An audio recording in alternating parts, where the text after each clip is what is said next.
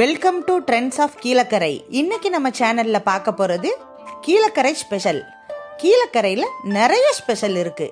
அதுல ஒன்று தான் இந்த ஹல்வா கருப்பட்டி. வாங்க எப்படி செய்யலான்னு பார்க்கலாம்.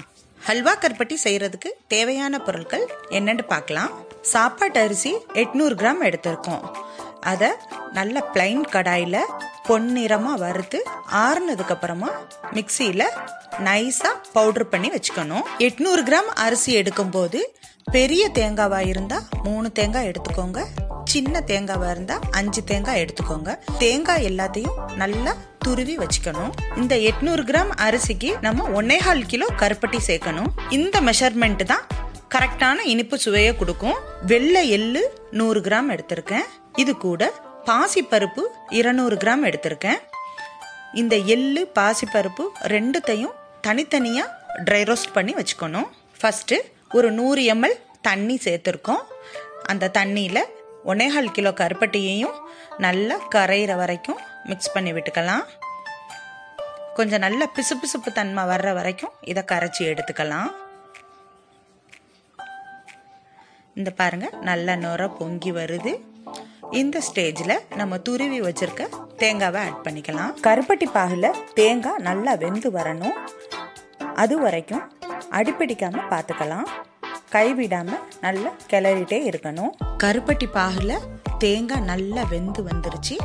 இந்த ஸ்டேஜில் நம்ம பொடி பண்ணி வச்சிருக்க பொரியரிசி மாவை இது கூட ஆட் பண்ணிக்கலாம். கைவிடாமல் நல்லா கிளறி விட்டுட்டே இருக்கணும். இது கூட ட்ரை ரோஸ்ட் பண்ணி வச்சிருக்க பாசிப்பருப்பு, வெள்ளை எள்ளு இது ரெண்டுத்தையும் மிக்ஸ் பண்ணி நல்லா பெரட்டி விட்டுக்கலாம். நல்லா பெரட்டிகிட்டே இருக்கணும். கைவிடாமல் நல்லா கிளறிட்டே இருக்கணும். கிளறும் போது அந்த மாவு நம்ம சேர்த்தது கருப்பட்டி பாகில் இறுகி இந்த மாதிரி வந்துடும். இந்த ஸ்டேஜ் கரெக்டான பதம். ஹல்வா கருப்பட்டி சூப்பராக ரெடி ஆயிடுச்சு. இதை ஒரு ட்ரேயில் மாற்றிருக்கோம். அதுக்கு மேலே நம்ம எடுத்து வச்சிருக்க பொரியரிசி மாவை நல்லா ஸ்ப்ரெட் பண்ணிக்கலாம். ட்ரேயில் ஃபஸ்ட்டும் பொரியரிசி மாவு ஸ்ப்ரெட் பண்ணணும். நான் அந்த வீடியோ உங்களுக்கு காட்டலை.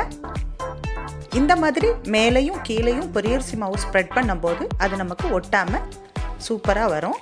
இது கொஞ்சம் லைட் சூடாக இருக்கும் போதே கத்தியை வச்சு நமக்கு விருப்பப்பட்ட ஷேப்பில் இதை கட் பண்ணிக்கலாம். இந்த மாதிரி கட் பண்ணி எடுத்துக்கோங்க. எங்கள் ஊர் கீழக்கரையோட ட்ரெடிஷ்னல் ஸ்நாக்ஸ் இது. உங்ககிட்ட கருப்பட்டி இருந்தால் நீங்களும் கண்டிப்பாக ட்ரை பண்ணி பாருங்க. ரொம்ப ஒரு வித்தியாசமான ஸ்வீட் இது. கமெண்ட் பண்ணுங்க, லைக் பண்ணுங்க, ஷேர் பண்ணுங்க, சப்ஸ்கிரைப் பண்ணுங்க, மறக்காம பெல் பட்டனை கிளிக் பண்ணுங்க.